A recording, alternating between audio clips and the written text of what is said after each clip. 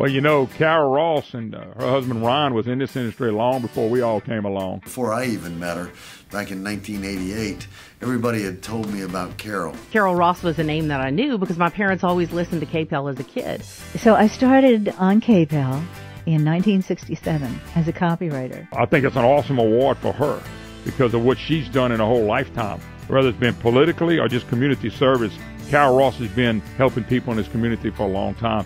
Carol was one of those ladies who really just helped to set the stage and set the bar for what we as reporters and female broadcasters were hoping to become.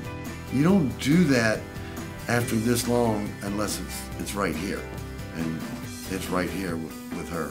Her passion and enthusiasm fires me up. I love working with her. And it does get in your blood, yeah. And it never really leaves you. It never really gets out of your system.